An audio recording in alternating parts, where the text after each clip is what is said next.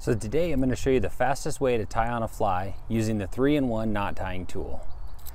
So once you've got your fly feeded on the line here, you're going to make a loop, and all you need to do is stick this knot tying tool up inside that loop. Make sure you leave some line sticking up here, and we're just going to wrap it about 6 times. So 1, 2, 3, 4, 5, 6.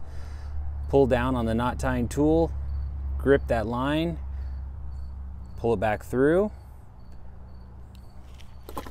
Now all you got to do is pinch this line with your fly and then wet this, pull it tight, and you're done.